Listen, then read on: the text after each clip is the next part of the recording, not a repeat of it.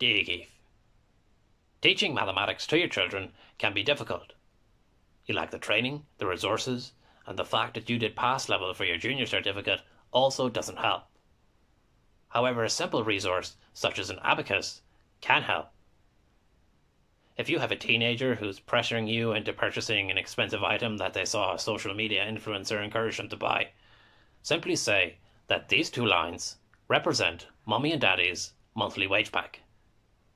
From that pack, the government takes tax. There's PRSI in USC for Leo. The banks take the mortgage. And after that, you have utility bills, gas and electricity. You have the car, diesel, petrol, tax, insurance. And of course, you have shopping and other miscellaneous items. That leaves you, Mommy and Daddy, with 1 unit each.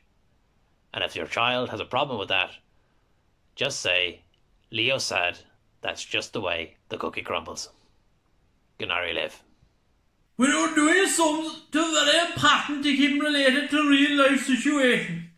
Here's a normal Irish family in Overall, and our mother and our father, they live to be a great age and they pass away, God rest. But what do? They give the farm, the house, the land, the whole lot to your brother. No, and they leave you there with nothing. What you do then? Add up the number of years your parents have passed on.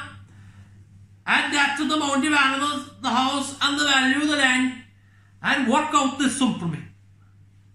How many years are I not talking?